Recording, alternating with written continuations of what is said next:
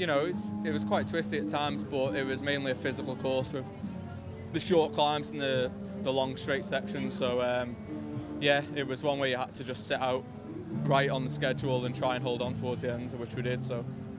What's the feeling for you? It was not compulsory an easy year for you. You had to withdraw for the Olympics. Finally, you come back, and the red jersey, it's not so bad.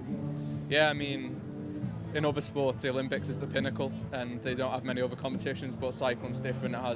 We race, you know, 60 to 80 days a year. So, yeah, it was not the best to pull out, but at the same time, I had other goals and objectives like this for the end of the year. So, yeah, it's a great feeling to be here in the leaders' jersey.